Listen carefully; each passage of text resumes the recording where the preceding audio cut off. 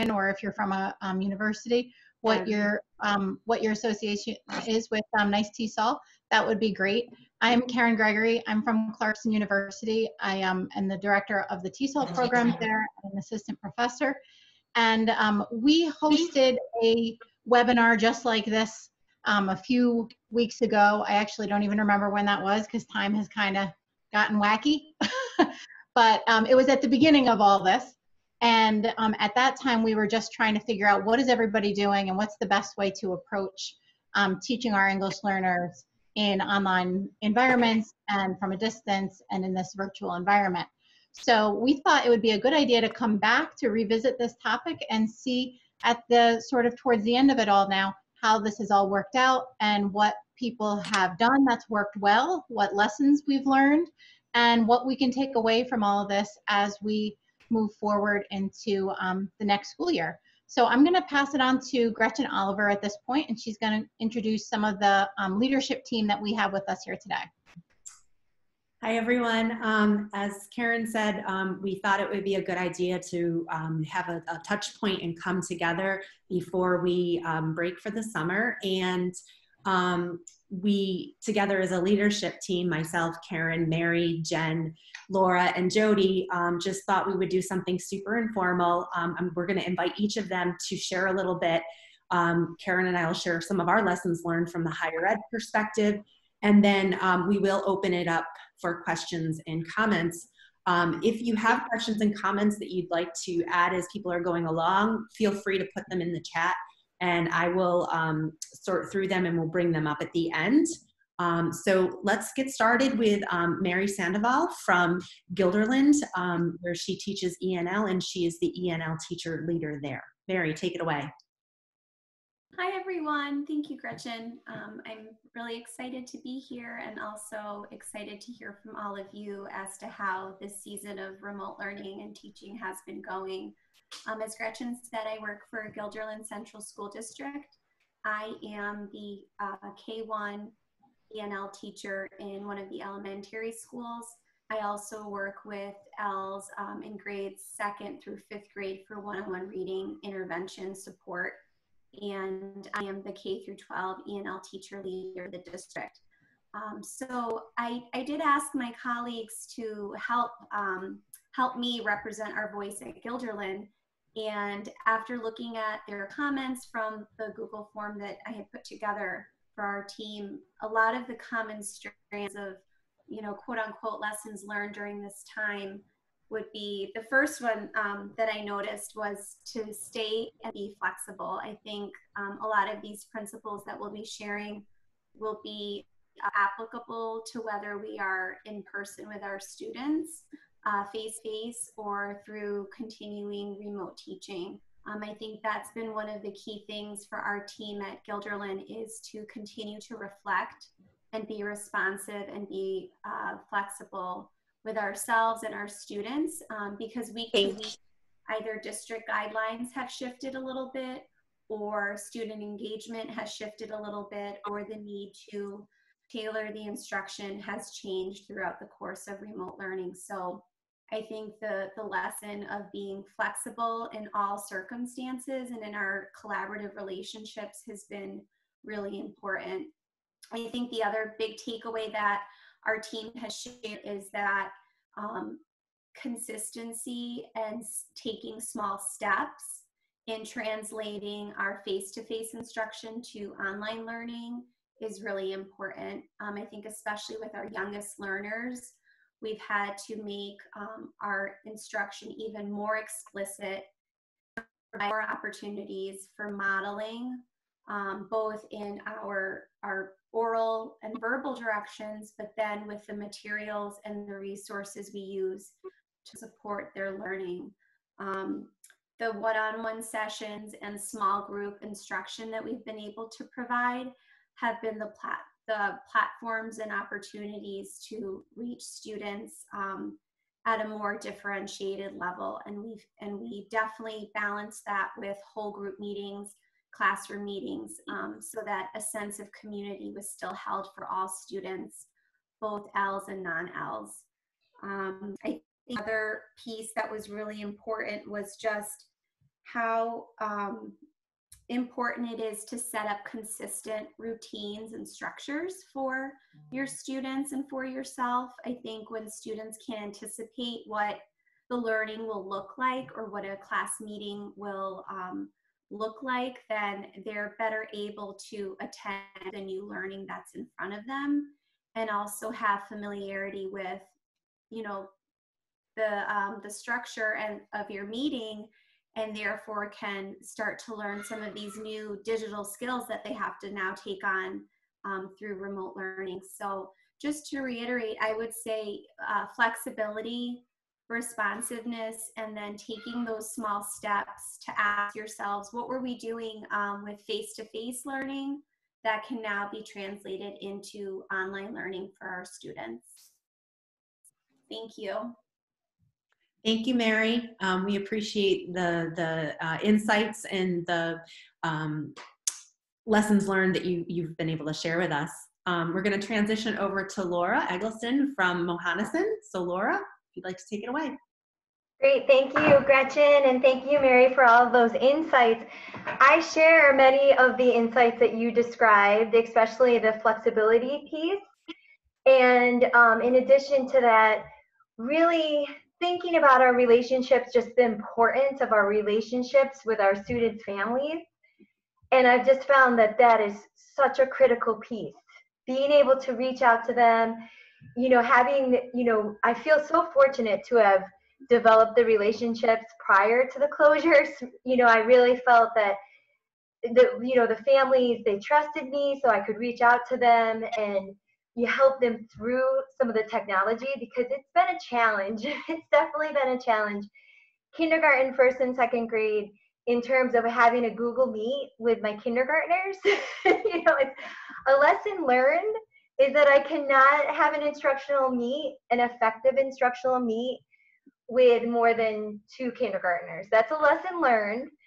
Definitely, as Mary said, you know, trying to do more one-on-one, small group, still incorporating the whole group so that we have the class Google Meets, you know, so that we can all see each other. Those have been, during this time, those meets have been more for social reasons, which is very important too. And I think that that's another lesson learned is, you know, teaching with compassion and care for our families and really considering what they're going through and really taking the time to reach out to them and have those conversations in terms of how can we support you? How can we support, you know, your student and you as a family? And, you know, letting them know that, you know, we're here as their teachers. And of course, academics are very important to us.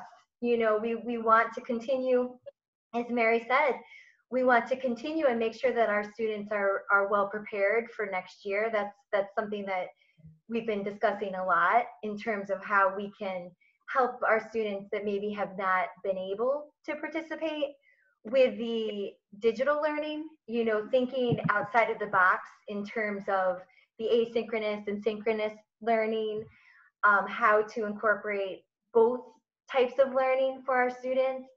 And I also think a really important lesson that I've learned is just being ready to pivot my instruction. And I've learned an awful lot from Jen, who is also on this meet today, in terms of, and Mary mentioned this as well, how I can bring what I would be teaching in the classroom to my students digitally, and how I can work with my co-teachers to effectively co-teach remotely together and plan, and everything that we were doing together in the brick and mortar setting, how can we do that remotely? And just being prepared to know that, you know, we don't know. There's a lot of uncertainty in terms of what the fall will bring, but also just thinking about that if we were to go back, which I hope that we do, to our schools, that to be prepared in the, you know, for the possibility of having to go back to virtual instruction. Just really, you know, familiarizing myself with all of the tools that are really at my disposal to help facilitate my instruction. Great, thank you, Laura. you bring up the co-teaching. It's not just, you know, getting through our content, but the idea that we have these relationships with our co-teachers. And so that's an area of focus. It's not just our students, but there's students and their families. And we want to keep those relationships. And it all starts with relationships. So I'm so glad that you and Jen already had a chance to be able to talk about this together. So we're going to transfer over to Jen from North Colony and let her share her perspective. So take it away, Jen. Hi, everyone. Thank you so much for joining us. I'm Jen Samanek, and I teach ENL in North Colony, and I'm also the ENL instructional coach. This has been quite a learning curve for me. Before this, I did not really have much background knowledge in the way of instructional technology. So there was a lot of learning to be done. But what I found really worked was keeping an open line of communication with my co-teachers. And so we discussed all of lesson planning, and we had a shared document that we utilized in order to do our co-planning. Oh, I'm sorry, I see ENL. ENL, English as a new language. So I'm one of the English as a new language teachers in North Colony. So anyway, having a good line of communication for our between myself and our co-teachers really functioned very well, because we had to really align a lot of our instruction, and we did a division of labor, which we found to be very beneficial for our students. So I took on one area of instruction and targeted that area of instruction and provided all of the scaffolds. And this enabled my co-teachers, who were very knowledgeable in ENL instruction as well, to modify their lessons and provide their scaffolds. Because creating an asynchronous lesson requires a tremendous amount of labor, as I'm sure you all know. And so having that division of labor with my co-teachers really allowed us to create lessons that were properly scaffolded for all the children in the classroom. What didn't work, we're attempting to try new methods of response. I focus on lower elementary, and having a different method of response than they had tried in the past proved very problematic. So moving forward and looking forward into the fall, when hopefully we return to a brick and mortar setting in September, just like how you do, you help children learn the structures and the routines in September, and perhaps use a structure like Daily 5, definitely incorporating into that technology, into structures and routines, so that they learn immediately how to log in and they learn how to navigate through that platform is critical. Right off the bat, that's one of the first things we need to focus on. Also, I think moving forward, really having parents be involved in their online instruction and having a parent information night, just like an open house, except in addition to open house. Having families log in, having families learn how to navigate the instructional platform that your district has chosen, I think is going to also be critical in moving forward. Districts up here really actively provided the technology to families, but if the families didn't know how to utilize that technology, you might as well have handed them a brick. So we really need to think more globally about our instruction with technology and include families in that. In our district, we are moving toward launching a parent resource website. And on that resource website will include instructions for how to utilize Google Classroom in multiple languages for our families. I also think it's going to be very important, even more so as we probably will continue to utilize remote instruction, that we look at having a consistency of platform and a consistency of instructional topics that are taught across grade levels. And then if your district has multiple buildings in the elementary level, I think having more consistency is going to be a critical component moving forward. Not that we all need to be teaching from a script, which I am vehemently opposed to, but that we're teaching the same topics and themes so that it'll make it easier for the ENL teacher to scaffold lessons that can be utilized across buildings and within a single grade level. Thanks, Jen. Yeah, that the idea of consistency is just so important. You know, good. How are you? We want our families to have to learn so many different platforms. Oh, no, I'm here. Yes, I'm okay. Sorry.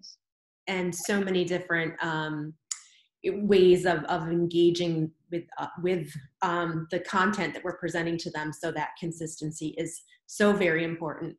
We're going to turn it over to Jody from Albany, who is the ENL intake coordinator there. And Jody's got some ideas to share from her colleagues from pre-K right on up through 12, and included with the newcomers program at Albany International Center. So Jody, take it away.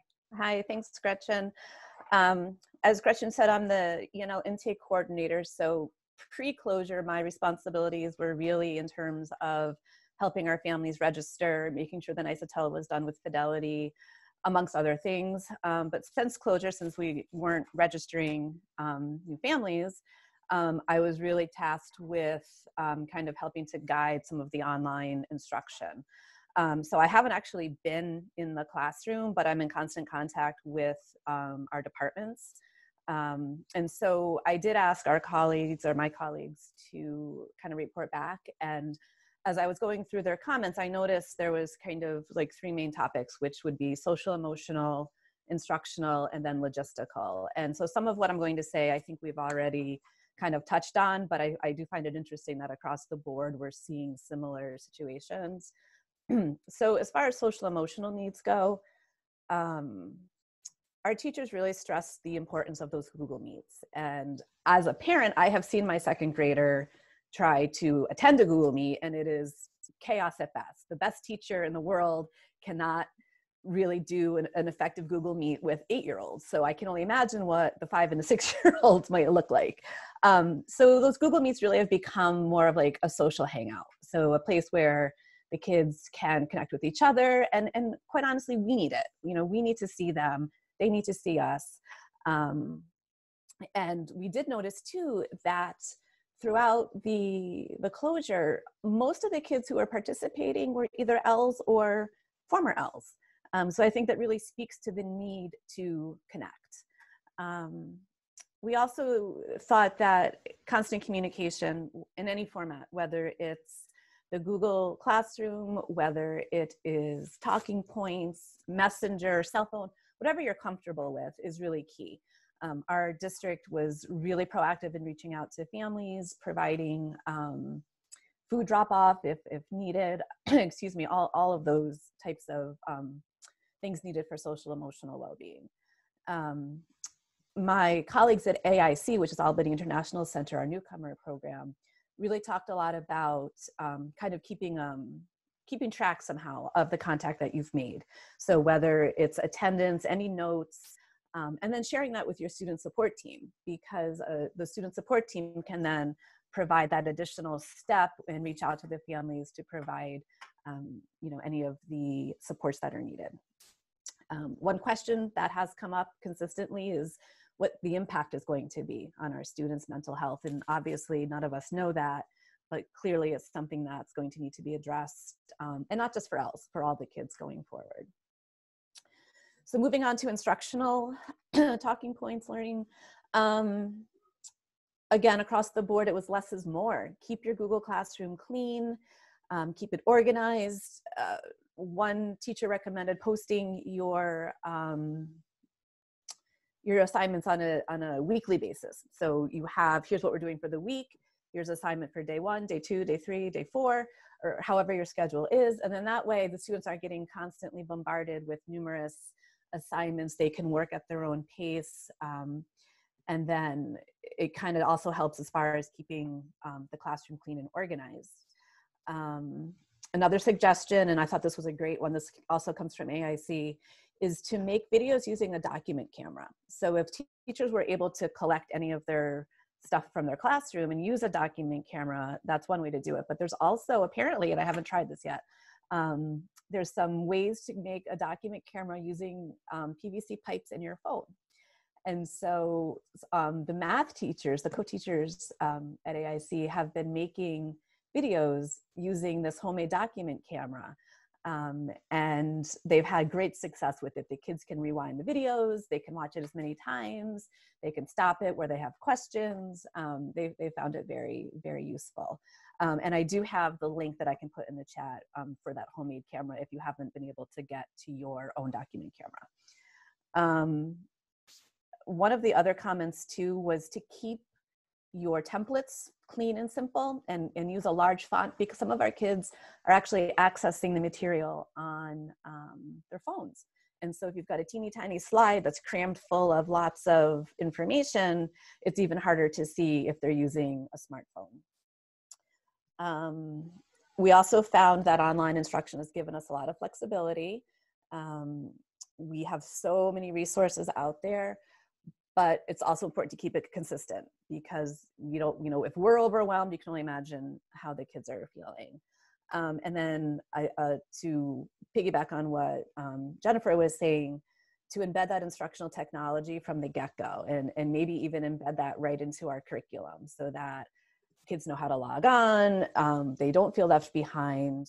But even things like, you know, vocabulary, etiquette, pragmatics, all the things that are necessary to engage properly in a digital classroom. And then and then also too, we also found that a lot of the kids who don't always speak up in class really kind of found their voice in this platform, because they could use so many different ways to show their learning, be it Flipgrid or any of the other resources that are out there that we've used. And then logistically, we noticed that our database wasn't quite as clean as we thought it was. And so we needed to update some students' addresses, phone numbers. And so as much as we try to keep it consistent, there might be a time in the beginning or maybe mid-year where we need to check in with our families and just say, like, hey, have you moved recently? Have you changed any of your information? Because in this type of situation, if we don't have that, we can't stay in touch. And one of the teachers, actually, she's on the call, pointed out that, oh my gosh, if I was a parent, you know, as a parent, if my school couldn't reach me, if my child had an emergency, that's a problem. So really stressing that with our families, that they need to keep us informed of that kind of information. And then finally, logistically, we want to talk about streamlining our district webpage.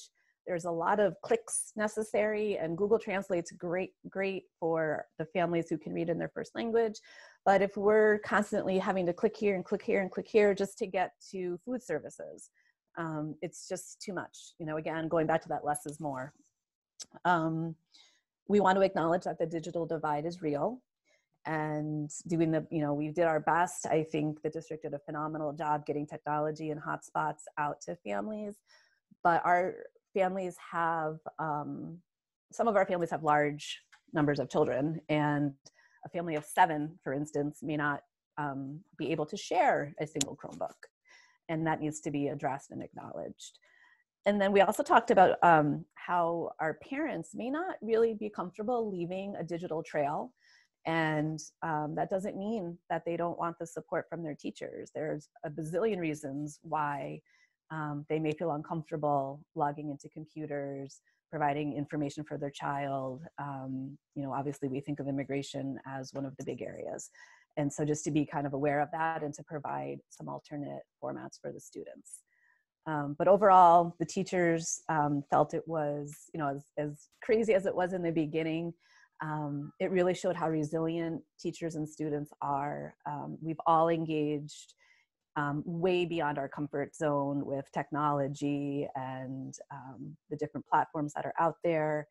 And then finally, and I think we commented on this too, but having time to reflect and have conversations that are meaningful around individual students with our co-teachers.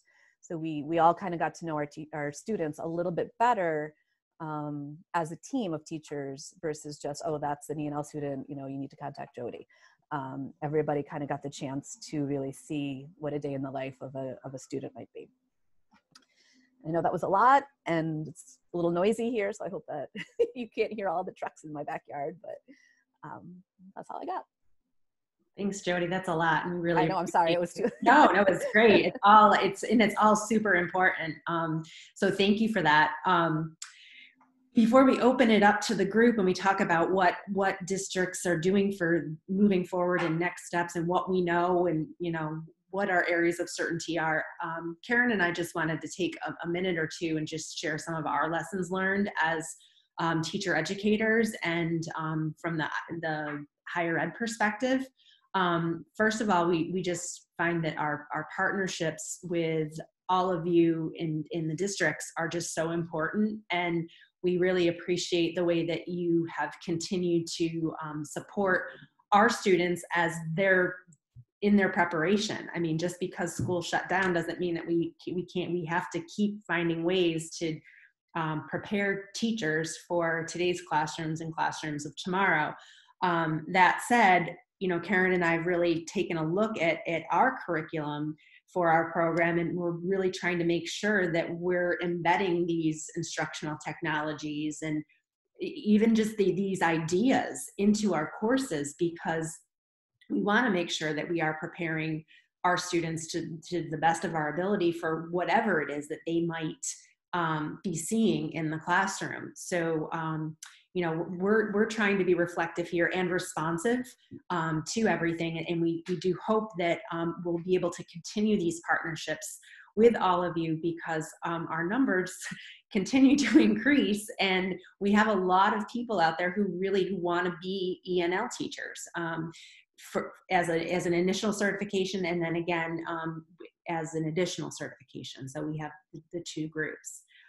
Karen, any other things that I didn't cover that you'd like to bring in from the Clarkson perspective? You have to unmute, Karen. Okay, sorry.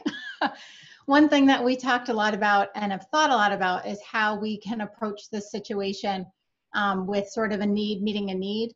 We took from the last time that we met, that initial meeting that we all had weeks ago, that there were sort of some immediate needs for some translation and some assistance with language assistance with families. We do have a lot of bilingual students in our program, and bicultural, bilingual. So we were really actively trying to match up some graduate student assets, you know, some strengths that our graduate students have around language, and match them up with school districts who needed those language services. And the benefit to the graduate students is that they get some experience in the ENL world. But I think what we learned is that logistically that's a lot harder than we thought. That would just be like, oh, we'll put these two things together. But logistically, it was really pretty difficult because of privacy concerns and all the things that go along with you know, students who are under 18.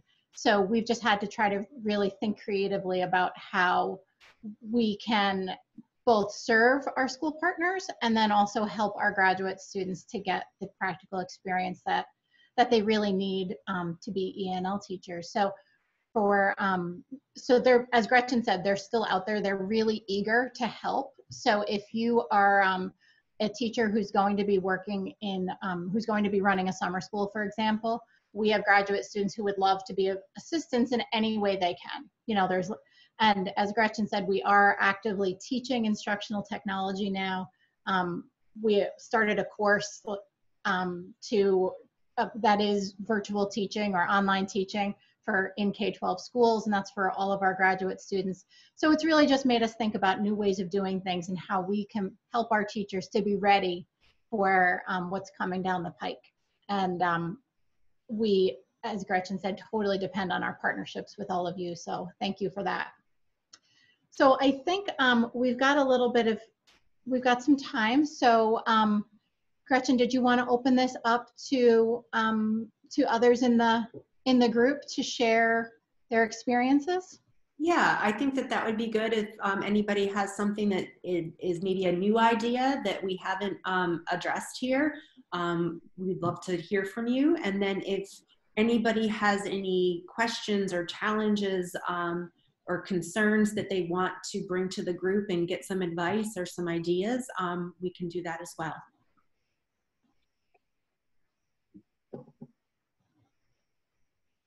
I love the Zoom etiquette. Nobody's like jumping right in. We've really learned a lot with Zoom, haven't we? Let's open it up, or if you'd like to share anything about what you're seeing for next steps for moving forward, that too would be really great to hear.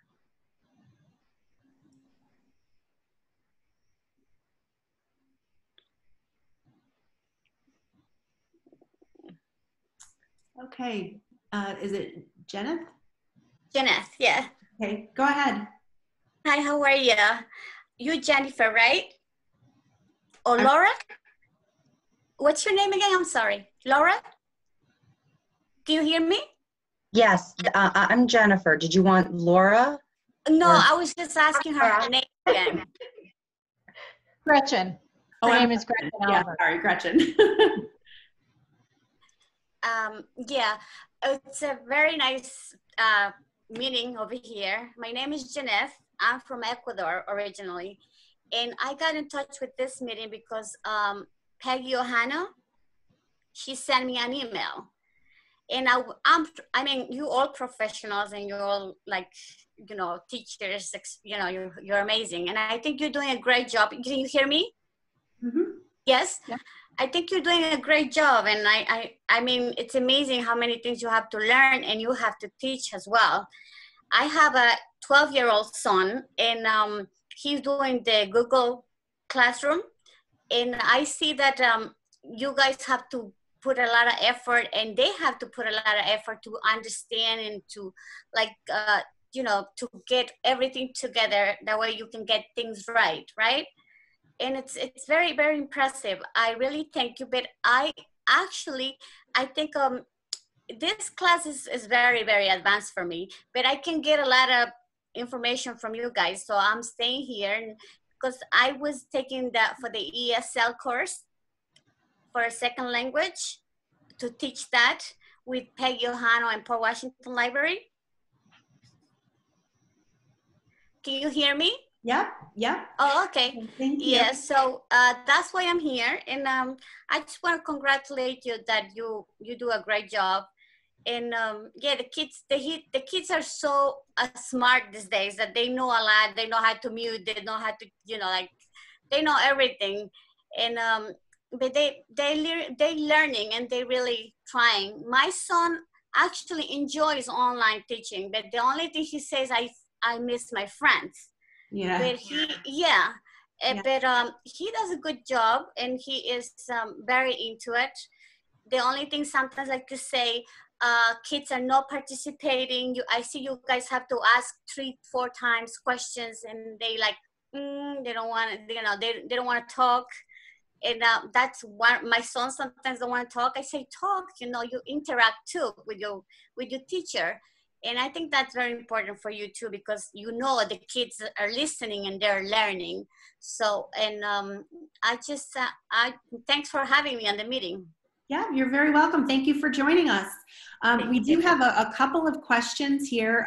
First, let me just direct everyone's attention to the chat. Jody posted the link for the document camera, and Jen posted a link to their Padlet. Going back up a little bit though, Crystal wanted to know if anyone had suggestions for emerging Ls during a remote learning. Their parents are struggling and so are the students as well. So does anyone have any suggestions, things that they've learned, found success with when it comes to emerging Ls?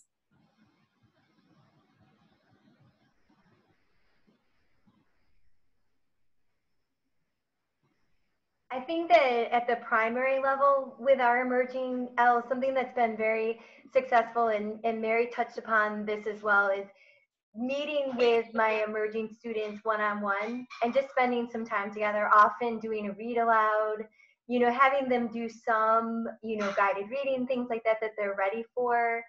Just really having that time with them to keep them speaking English, because many of our families are speaking their native language at home, of course, which, you know, makes sense, but they're not having as much exposure to English. So just really having that daily time. It doesn't have to be a long time. You know, sometimes it goes longer. Sometimes, depending on what we're doing, especially if the family gets involved. And that's something that I put in the chat room. One of the greatest things, honestly, about pivoting and moving to remote learning for me is that my students are teaching their families English. And their families are sitting off to the side of the computer because they're there to support their child to mute and unmute and everything else. but they're learning English. And my students are telling me that, mom and dad are speaking more English at home because they're learning it, which is definitely a bonus to the remote learning. But I really think just trying to have some of that face-to-face, even though it's over computer time with your emerging learners. Yeah, Laura, I would. That is a great point, Laura, that we think about what some of these affordances are, and that certainly is one of the benefits, being able to have that closer connection maybe to the families, and being able to extend the learning beyond just the student, but with the family as well, and bringing them together. So thank you for sharing that. It looks like we have a best strategies and practices for emerging learners from Coleraine, Colorado. So thank you for sharing that. I also just added to the chat a link to no tech, low tech, and high tech options that Arburn put out. So you might find that helpful, because perhaps having some no tech options for entering or emerging Ls might be beneficial. I think I said, Mary, were you chiming in on what Laura was saying? Yes, I wanted to just add on that I do have several students at the emerging and entering level, and like Laura said, I think including the families has really been one of the most important things to do. It does help with one of my families that they speak Spanish and I'm able to communicate in their native language.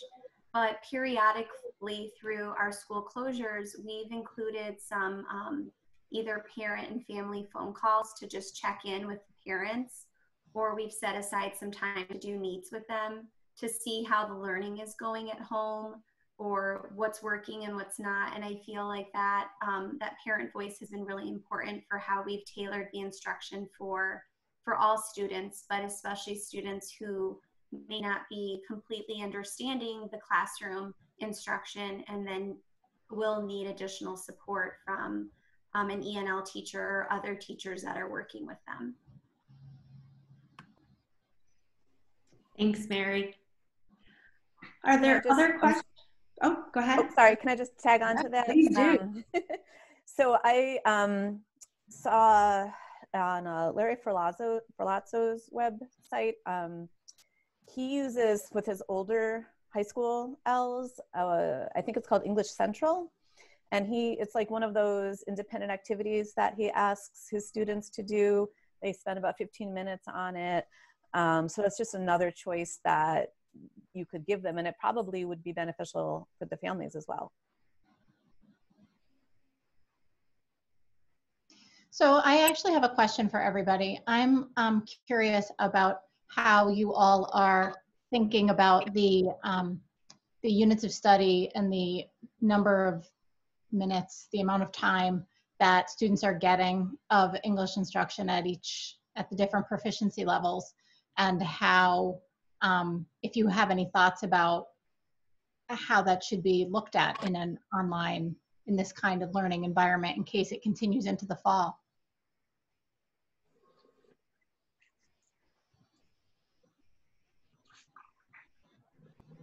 That's been a really big question for us at Guilderland, especially since NYSED released their guidance document a couple of weeks ago. We've started to have department conversations around those topics that were highlighted in that document.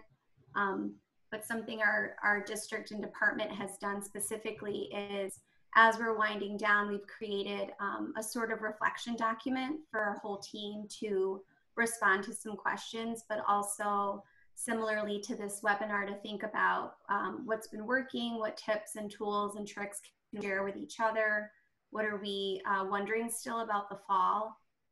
And so in regards to the minutes, with our district, we have a district guideline with the number of hours per grade band that students should be engaging in learning, watching videos, completing assignments. It's all bundled under that suggestion. So that is very different than what our existing minutes are right now for students at different proficiency levels. So I think all teachers have been meeting those minutes in a variety of ways, but it's certainly something that if we were to calculate specifically, we would certainly see shortages of students not maybe getting their entire minute because it's what the district has suggested guideline. And also just having multiple meets across the day. A student is, you know, attending different group sessions across different classes. Yeah, go ahead, sorry. No, I'm finding the same thing that Mary's saying, especially with our younger students, because I have many students that are at the emerging and entering proficiency level, as Mary said that she did as well. And so when we're thinking about 360 minutes a week, and another big consideration is that my district initially, and it still stands true for now, I'm not sure if it will be modified over the summer or into the fall, but my district, you know, has not had the expectation at the kindergarten through second grade level that we would be even having Google Meets or having Google Classroom. That was not how it was rolled out within my district. That was definitely an expectation for third grade through 12th grade. But I was doing them, and I was exploring having meets because I wanted to continue having my students, you know, practice their English. But I think that, you know, a real challenge is that, you know, to have an integrated setting that would be, you know, just thinking about the minutes, if we're talking minutes, you know, it would be a half an hour meet with my co-teacher for integrated, and then a half an hour meet individually for standalone for many of my students. So that's an hour right there, not thinking about any of the additional learning that we're asking them to do. And it didn't fit well within the guidelines either that Arborn had sent out. It definitely was just challenging to think about how we could do that without having deficits.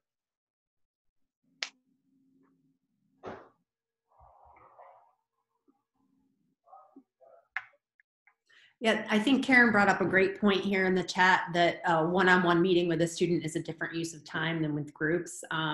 You know, not all time is created equally. And so when a student is sitting in a classroom with, you know, several other students, they're not getting that one-to-one that you're giving them with that Google Meet. So hopefully State Ed will look at that differently as well. Would anybody else like to add thoughts or bring up another question or concern?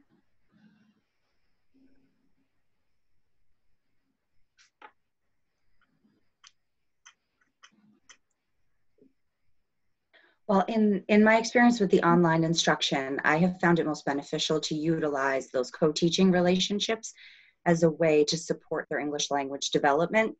Because when you're looking at the guidelines, especially the ones perhaps sent out by Arborn, where it recommends no more than 2.5 hours a week of online instruction for students in grades K through 2, you cannot hold an hour-long meet every day with your entering and emerging ELs. It's not feasible, and it's not developmentally appropriate to have children of that age spending that much time sitting in front of a screen. So fostering those relationships with your co-teachers so that the lessons that they are also providing are properly scaffolded, I feel is perhaps our best method of ensuring the English language development of our ELs.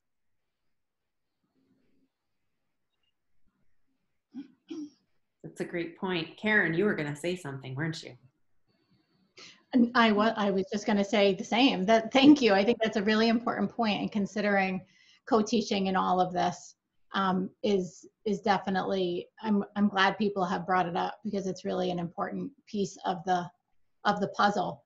So it seems like, Gretchen, I don't know. It seems like we're wrapping up here.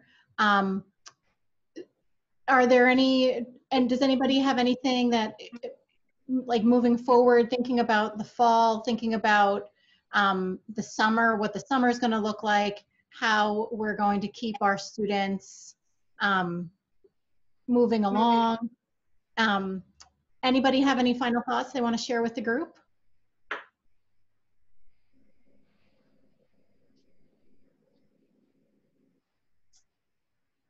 I did see a question in the chat from Marla. there is a federal law, but guidance from state ed relaxed the regulations due to COVID-19.